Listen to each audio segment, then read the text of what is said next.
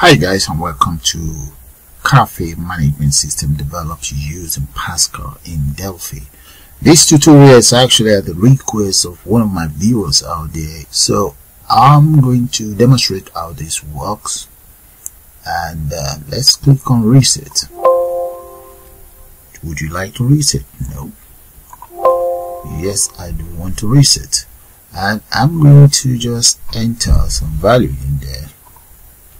This is just an overview, guys. And let's go for cakes. There. So click on total.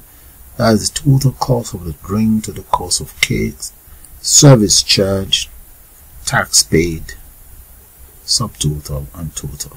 The next thing is we can click on receipt to get our receipt.